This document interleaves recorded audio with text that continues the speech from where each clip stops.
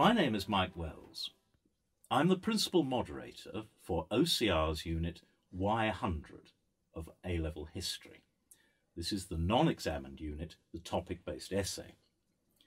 This video is a guide to help teachers understand the standards that moderators are looking for when marking these essays. Please click on the link below to download the annotated version of the script used in this video. The essay that you're going to see is an A standard essay.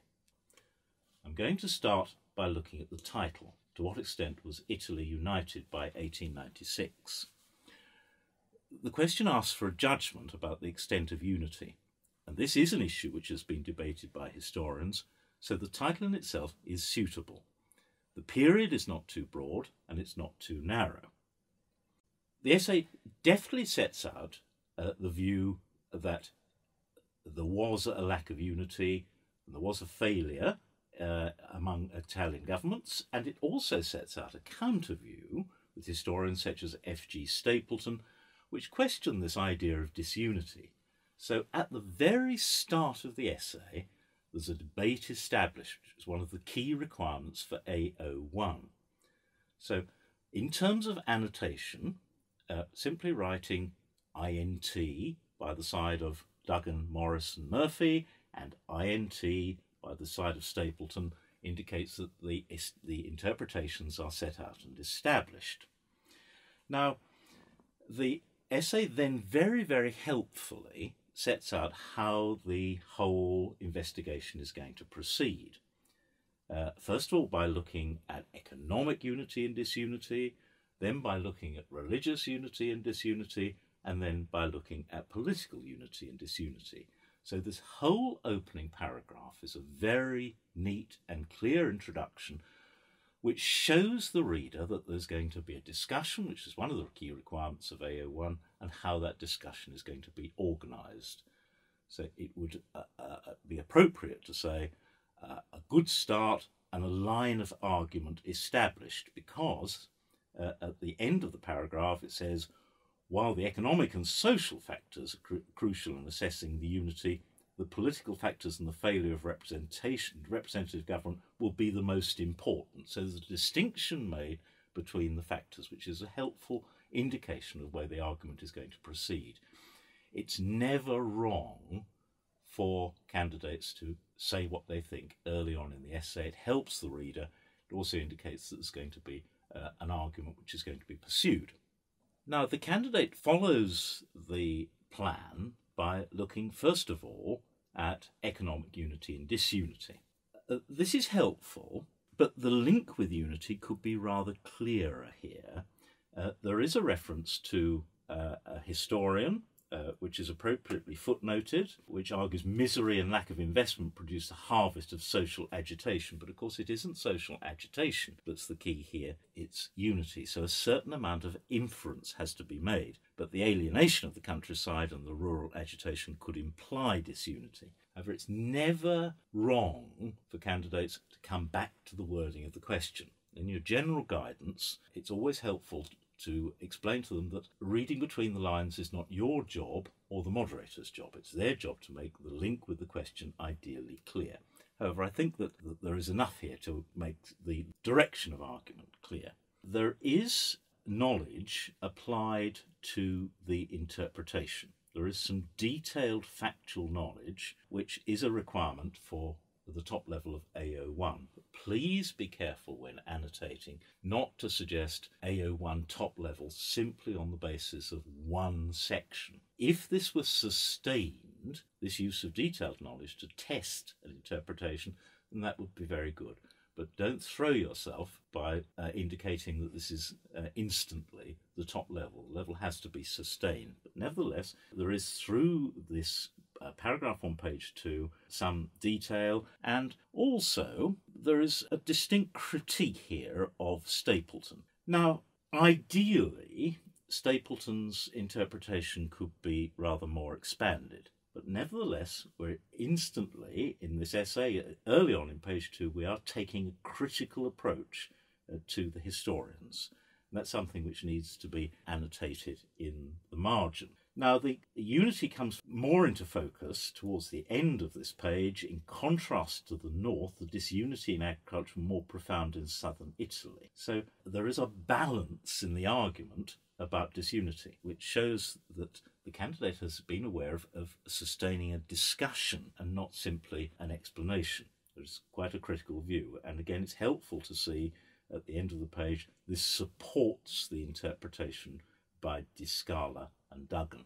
Looking at page 3, it's quite clear now that the candidate is a little aware that the main focus of the answer has to be unity, and we're brought back to this when, in reference to the so-called Brigands' War, the sentence, "This illustrates why the agriculture is important, considering how unified Italy was, because the brigandage and the Brigands' War damaged the new state's unity and threatened to destabilise it," brings this neatly back to the question. Now, there is a fairly constant critical look at the secondary sources here. When it says the weight of Di Scala and Duggan's argument is reduced by the fact that there were some relatively prosperous regions in the south, for example, the Bay of Naples and the area around Palermo. Now, it's this sort of detailed use of knowledge to test a historical interpretation that moderators would be looking for if this answer is going to be placed in a top level. This sort of discussion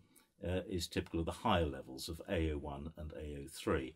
Knowledge is used to question the degree of disunity and rural unrest. Now, there is, I think, rather a slip of the pen a bit later on. This evidence could reduce the credibility of Stapleton. Now, I think that's not quite what the candidate means. So be a little bit careful that you read carefully. But on the other hand, this sometimes just happens. A slight mistake occurs. Don't be too harsh on this. Generally, by the end of this page 3, what's clear here is that we have got the use of appropriate and detailed knowledge, and we are testing quite well-established historical interpretations. In terms of annotation, it's helpful to make a distinction between the analysis and the evaluation. So the disparity in wealth produced the discontent supporting the evaluation is analysis. There's a very specific evaluation where it says, however, the weight of Di Scala and Duggan's argument is reduced by the fact, by the side of that, evaluation would be a helpful comment. And it is supported evaluation because some factual material is introduced to test the interpretation. Now, this approach continues on page 4, and here you've got quite a detailed and balanced assessment of the view put forward by Stapleton. Now, in some ways, Stapleton is justified by its factual information. The essay says, "This clearly reinforces Stapleton's argument and adds weight to the interpretation because railways were vital lines of communication," for example. But there is a balance. The weight of the interpretation is reduced when one considers evidence showing regional differences in economic performance. Now, this type of balanced judgment is really quite a sophisticated approach to the historian's view. The historian is being taken, his view is being taken apart very effectively here, and there's a constant critical approach that's shown. So in terms of evaluation, supported evaluation, A03 would be really quite an appropriate marginal comment. And I think, given the balance and given the detail, it's also helpful here to say at what level. Now, is this some evaluation? Is it simply a comment on Stapleton? Well, clearly not. Is it good evaluation? Well, it's rather more than that, given the balance and given the detail.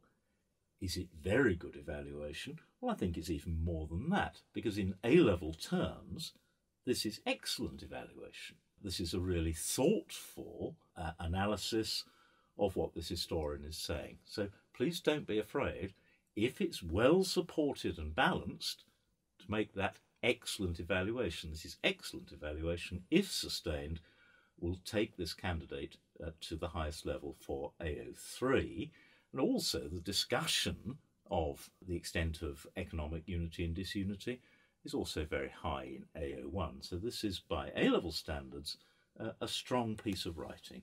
It's well focused and it's evaluative. Now, stepping back to where we are so far in this essay, there is clearly a debate. It is clearly well structured. It is clearly analytical and focused. However, we are now at page 4, and only at page 4, the bottom of page 4, do we actually get to a primary source. Now, it is true that we are not expecting to see primary sources on every page, but the use of primary evidence is quite an important consideration in the overall marking of this script. And I think it wouldn't have been out of order for the teacher to have pointed out, perhaps in some guidance, the need to introduce primary sources before this, because the evaluation of the secondary sources is strong, but when the primary source is introduced on 4, which is a distinguished economist condemning the Italian economy, this is rather less strong, because the evaluation rather depends on being a qualified professional. Well, that's not too strong. All economists presumably are qualified professional. What do we know about this particular economist? And this was a report to the government. It's unlikely that elements would have been exaggerated, is again not too well supported. There's very little factual support to confirm this primary source, in contrast to the considerable factual support that's gone into evaluating Stapleton. So the impression may be given by page 5 that this is an essay which relies a lot on the evaluation of secondary sources, but the primary sources may not be so strong. Now, this may not be at all borne out by what's happened, but this is the impression that the candidate's given. This is really rather a warning. We rather hope that as the essay goes on, there's going to be more use of primary sources, but by the use in annotation of that, you would not be writing excellent or very good evaluation by the side of that primary source. It's, I suppose it notes what it is, it's a report, but it's not very developed. So the annotation might be used, primary source used, but you will not be annotating excellent or very good by the side of that. The candidate then on page 5 does begin to introduce rather more primary evidence. There is the syllabus of errors here, but again, the comment on it isn't as strong as the comments on the secondary sources. The source's reliability could be questioned. That is essentially a piece of propaganda. Now, whether propaganda is exactly the word that you would use to describe the syllabus of errors as a sort of major statement by the Pope, I think what the candidate rather means is that its intention is to warn or persuade. The choice of propaganda there isn't as happy. So we're getting the impression that though there is some evaluation of the primary evidence, it is at the moment at a rather lower level than the evaluation of the secondary evidence. Its value is given. It's a valuable piece of evidence that supports the interpretation of Pearson's stars. It's valuable insight into the papal mindset at the time, which is not really saying anything more than it just shows you what the Pope thought. Well, obviously it shows you what the Pope thought because that is what he's written. So though there is a critical sense, it's simply not as developed as the critical sense, for example, when looking at the work of the historian Stapleton. The candidate is possibly aware that there is need to contextualise this source, and on page 6 this is done. It's given further credence by the New Italy worsened relations with the Church with the introduction of anti-clericalism and so on. But in terms of actually evaluating the source, this is a little oblique. What the most valuable point of the source is that it strengthens Pearson's star's view. So really what is happening here is that this source is being used to back up a comment on the secondary source. It's quite important to draw a distinction here. The main use of this is in A03 as a piece of evidence to strengthen the view of two historians. The actual evaluation of the source, though attempted, is not really excellent. It's simply the information around it isn't really used to test the view enough. Now, by this stage, there is the introduction of more primary evidence. So we're almost breathing a sigh of relief, because this is obviously a strong and analytical answer. It would be a great pity if there weren't enough primary evidence used. So we've got a speech here by Victor Emmanuel to Parliament in 1871. Now, this received some critical comment. He seems to be stating that there is less tension, less disunity, because of Rome will be the peaceful and respected seat of the pontificate, but that would be more useful if it were more explicitly linked to the question. We're really rather having to make a bit of a jump here. The candidate does use another primary source when he looks at King Victor Emmanuel's speech to Parliament in 1871, which he quotes, and eventually he does interpret this, because he says the source contests the view of Pearson Stiles because it suggests a delicately balanced equilibrium exists between the church and state, not suggestive of friction between the two institutions. That interprets this source, and it looks at the provenance of the source, but why did Victor Emmanuel have this vested interest in the head of the state? What's the context? The amount of information that's being brought to bear on this source is rather less than the amount of factual knowledge which is used when considering, for example, the view of Stapleton. So we're moving in the right direction, but what we haven't yet achieved is the application of both knowledge and provenance to the sources taken. But the sources are being used to test Pearson Stiles. So annotation to the effect that the primary source is being used and that there is some evaluation would be appropriate, but the sort of very good or excellent evaluation of the primary source wouldn't here be so justified. Now, on page 7, the essay moves on to the north-south divide, and this is some evidence is produced for this from Duggan's point of view. The common idea that only 2% of Italians spoke Italian. Well, this is quite often stated in books, so I think it's something of an exaggeration, but that's quite a common view. And there is some evidence produced again to support Duggan's point of view that the new state was left with its identity unresolved because of these differences. And we've got now another use of primary source at the bottom of page 7. This is from Luigi Farini in the Count to Cavour when he meets Garibaldi. This is what barbarism, this is not Africa, and so on. Now, there's an evaluative comment. The source is credible evidence because this is a view of a person from the north, and it's useful in representing the attitudes of the ruling elite. So again, there's a movement towards evaluating the source. Now, some knowledge is used because the candidate has bothered to see that Farini was a close supporter of Cavour. I think possibly it would have been helpful to know a little bit more about him. I think sometimes candidates forget that this isn't an examination. You can actually find out quite a lot about these sources, and why not? Why don't we know more about Farini here? But it's moving in the right direction. It's got some evaluation based on the identity of the author, and it's used directly. But the evaluation is still not very good or excellent.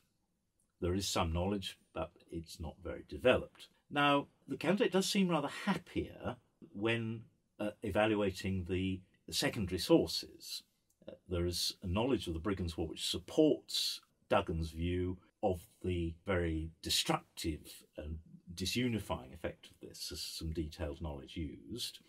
And again, some primary evidence appears at the bottom of page 8 in the view of General Pinelli to his troops, obviously denigrating the southern Italians, regarding them, showing the degree of disunity. And again, there's an evaluative comment. The credibility of the statement is questionable because of the nature of the source. Obviously, it's designed to motivate troops and would have been exaggerated. and it's again the focus is rather on the authorship of the source and its use in supporting a historical interpretation, but the actual knowledge, the context, isn't as strong. So we're into some good evaluation based on the nature of the source, but the knowledge is again rather weaker. So the annotation could say PS eval, but I think it's quite important to indicate at what level it is. Now this is probably good rather than very good or excellent. Page 9 confirms the candidate's ability to assess secondary evidence and also maintain a balanced analysis. While Duggan's view seems to suggest that Italy was disunited, Stapleton contradicts this as Italy was politically united. It is a requirement that different overall views are evaluated, and this is supported. This is supported by the fact that the whole of Italy adopted the same constitution and so on. There isn't a problem with this. Now, some primary evidence is used again. It's supported by Victor Emmanuel's address to Parliament in 1871, which says, "The work to which we consecrated our life is accomplished. Long trials, Italy is restored to herself and to Rome," and that's explained. Supports the view that Italy was united. It illustrates in the eyes of the political establishment the unthinkable had occurred. That's fine. That's one of the important things, that primary evidence is properly interpreted and linked to the question. Now, this time the source is subject to more criticism. The idea is Italy was united under the same institutions is less credible when one considers that it was Piedmont's institutions that were imposed on Italy. Piedmont's king that became King of Italy. Now this is stronger. This interpretation, this evaluation of Victor Emmanuel is the strongest piece of evaluation of a primary evidence that we've seen so far. It's appearing rather late in the essay, but this is much better, and it's quite a developed analysis of really what he's saying, woven into a general argument about the level of unity in Italy. The integration of primary evidence into a discussion with secondary sources on interpretation continues on page 10. There's a well-chosen source, Mazzini's indictment of the new Italy in 1871. Now this not only looks at who Mazzini was, important figure in the Risorgimento and so on, and suggests that he was likely to have been critical of the view of the new Italy, and it's used to test Stapleton's argument. And there is some knowledge here.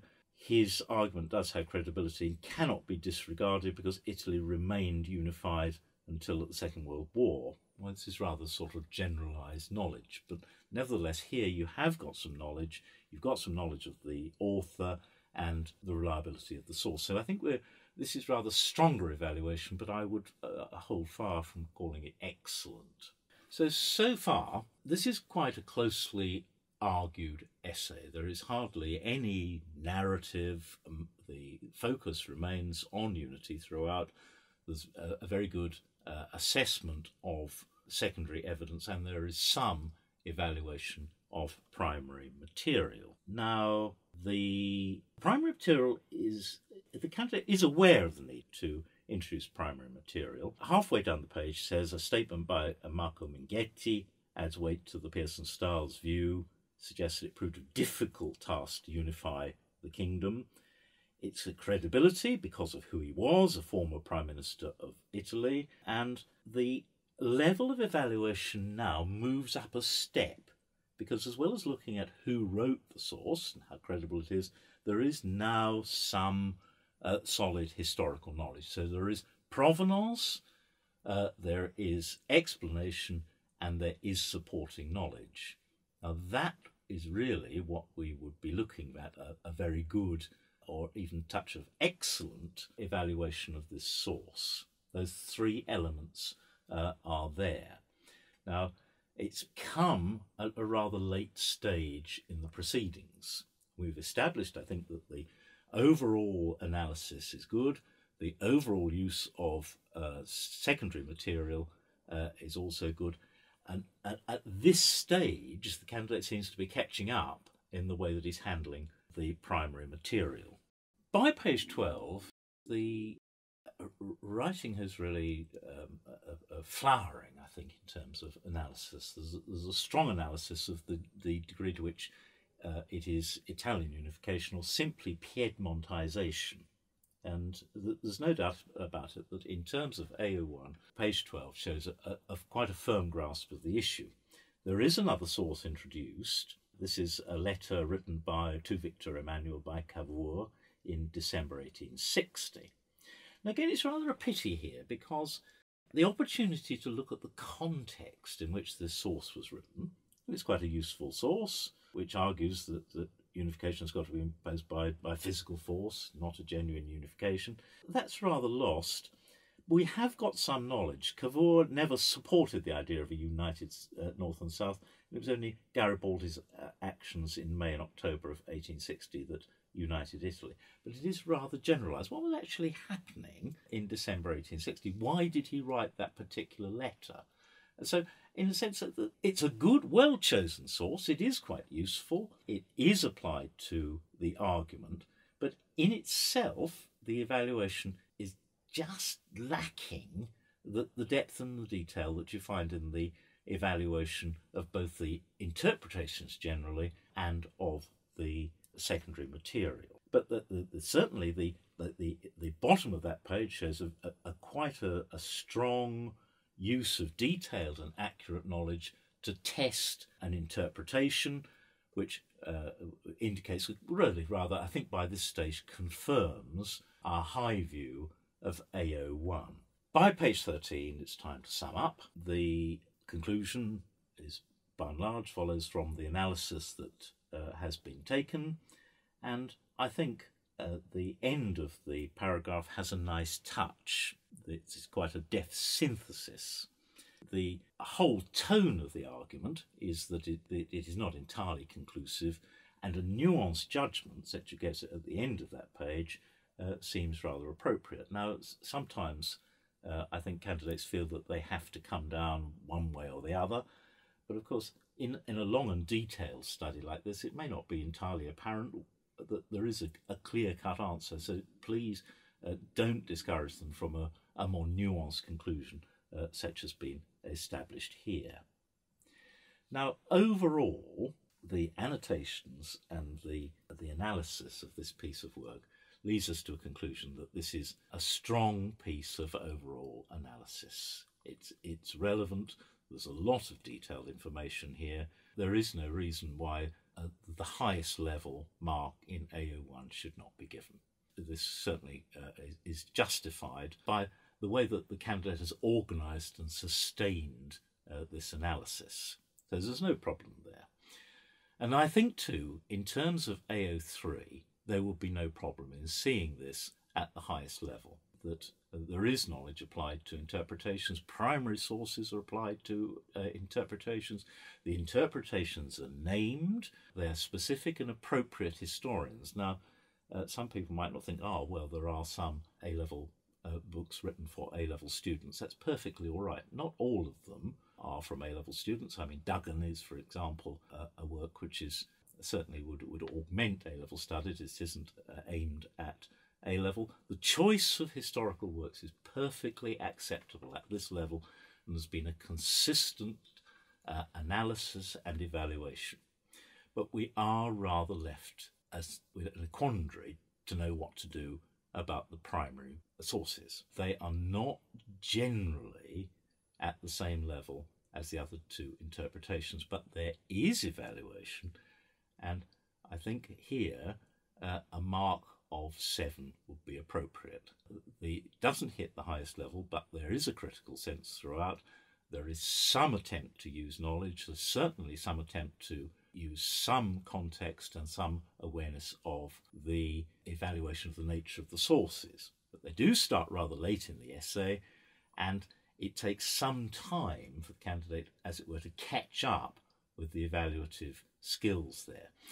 Now, it's not at all unusual when marking coursework for different levels to be established in the 3 assessment objectives. It shouldn't be assumed that because someone has scored very highly in AO1 that regardless, it's likely to, as it were, you read across the column and they're going to score equally highly in the other two assessment objectives. So please bear that in mind. Overall, this has a mark of 37, which is a strong mark. If it was to go to full marks, then the evaluation of the primary material would need to be far more developed. This is a good piece of work. It's been at A-level standard, and I think it's been appropriately rewarded, and I hope that it's been helpful to, as it were, to have this commentary on it.